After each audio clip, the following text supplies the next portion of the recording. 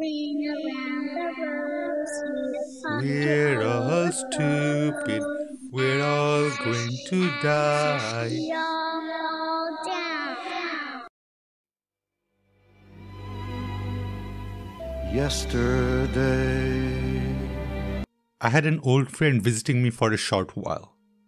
Of course, we kept social distancing while he stayed inside his car. He's a nice guy. I like him. 2 months ago, he was involved in a major car crash. The car was totaled and he had major concussion. He was lucky as it could have been much worse. He's a big guy and he was up and about within days. Anyway, he was telling me that he was in a hospital. Asked me if I knew what black seed is. I'm familiar with it. I guess he took it as some kind of validation. So, for the last couple of weeks, he's been ingesting 2 tablespoons of that stuff every day. Now, who could have predicted that something would go wrong, right? Soon, he started having horrible stomach cramp and other symptoms. Of course, the hospital, after checkup, informed him that it's not coronavirus, but he kind of got it from that damn black seed. They wanted to keep him overnight to ensure that he would be all okay. But the moment the hospital wanted to inject him, he immediately discharged himself. At this point, he looked at me and earnestly uttered the following: "You know it could have been a vaccine, right?" Oh, I would have facepalmed myself, except we shouldn't be touching our face. Oh, damn you, Corona! This is what I find most vexing. So they would ignore years of research, peer reviews, experiments, and real data from scientific community, but would listen to a moron on garlic curing coronavirus and keep eating bulbs of those things raw. Well, to be honest, at least that person is unlikely to spread the virus, as after that many garlics, it's not only vampires, but no humans would come near either. Another friend is currently overdosing himself on vitamin C. I recommended daily amount is 64 to 90 milligram, and this guy is going through at least 4 gram a day. That's a whopping 44 times more. Again, he's also lucky as his choice of ignorance was vitamin C. Well, if you see yourself in any of these guys, please stick around. I promise this will not take too long, and almost surely time spent here would be rewarded. Think of it like a seed. You, the viewer, plant one, and it will come back to you, multiplied. It is an investment in your faith and your future. Hey, did I manage to keep a straight face there? First, let's talk about black seed oil. I'll be honest, this one is a hard one to decipher.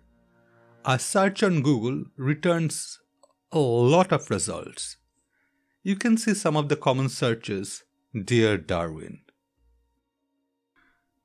Okay, first link.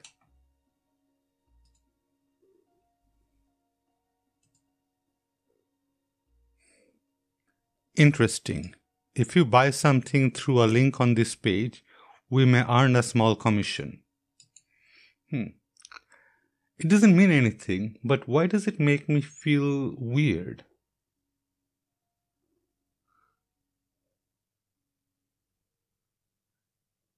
Okay. In our mentalism business, this is what we call a qualifier.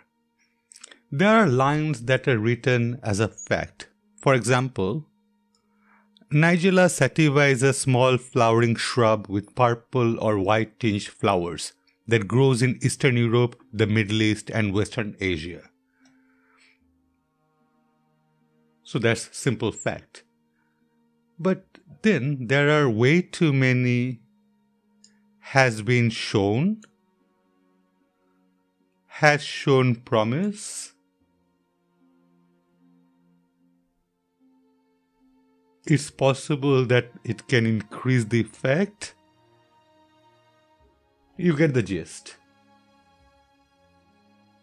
The only real thing I would pick from this page is this line. Remember, black seed oil shouldn't replace prescription treatments that a doctor may give you. Note the next line. But it does have some beauty benefits that can work in addition to the treatments to enhance your skin.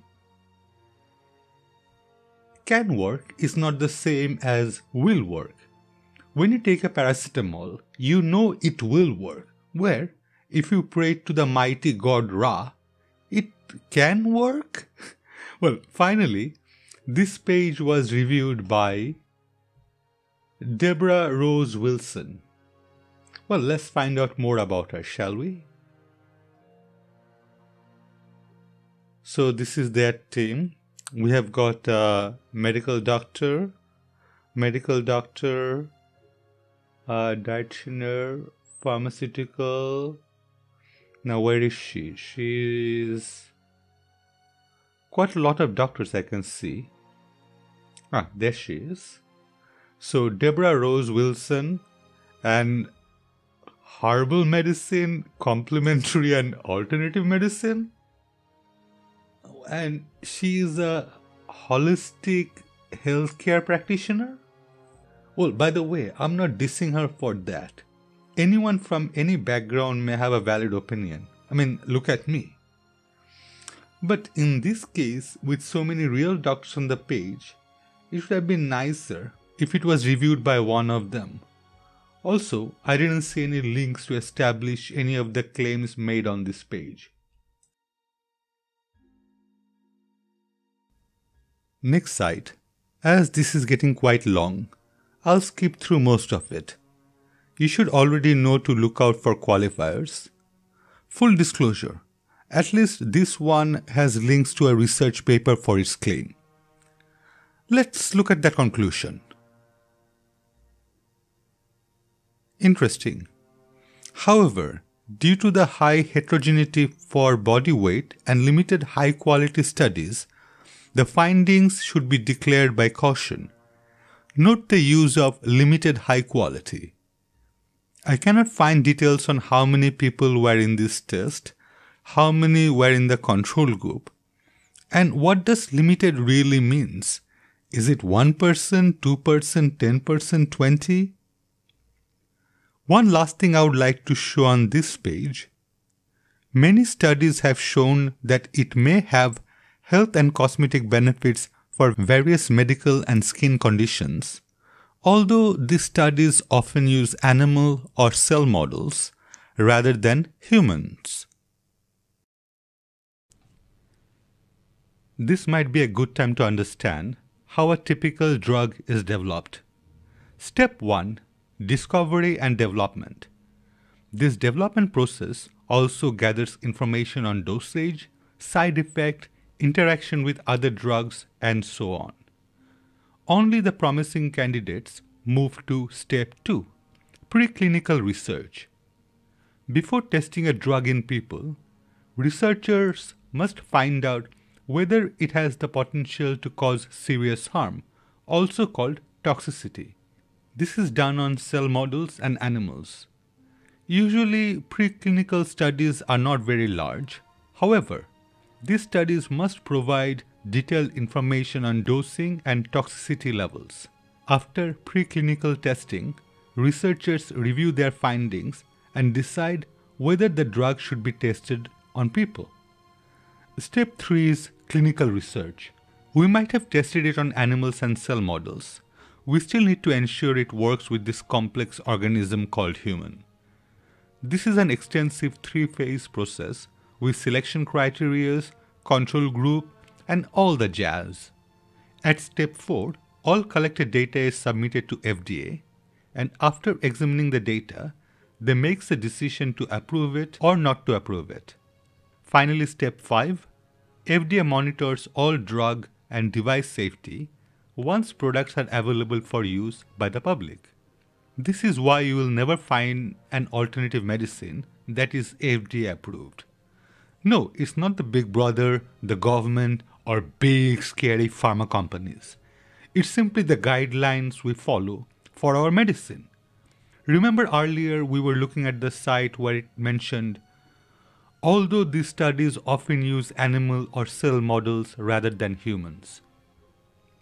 This is step 2 in our process. In black seed, there is no step 1. There is no discovery or development. Please understand it for what it is. My recap for black seed: I couldn't find any actual studies on black seed oil on human. We have no actual data on toxicity. Can this be the source of all the misunderstanding? Wait, I'm psychically getting a message from some of you guys. You're shouting, "But black seed oil has been shown to have antioxidant properties." Well, okay, I agree. It's an easy mistake to make. In FDA Step 2, before testing a drug on people, researchers must find out whether has the potential to cause serious harm, also called toxicity. So, it's not the same toxic that your supposed antioxidant properties deal with, right? Vitamins are classified as either fat soluble, that's vitamins A, D, E, and K, and water soluble like vitamin B and C. This difference between the two groups is very important. It determines how each vitamin acts within the body. The fat-soluble vitamins are soluble in lipids, that's fat.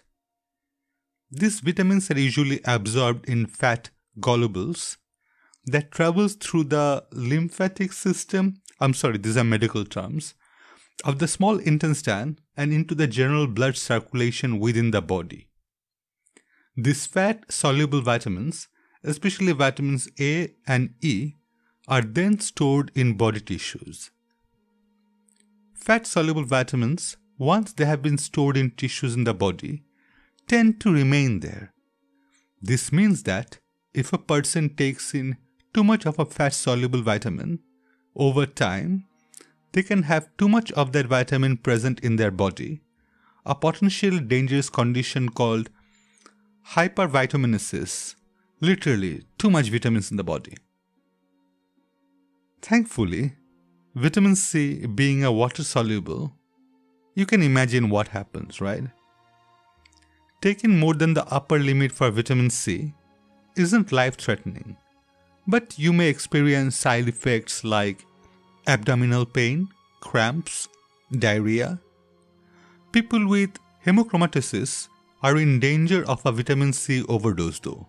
This condition causes your body to store excessive amounts of iron, which is exacerbated by taking too much vitamin C. This condition can lead to body tissue damage.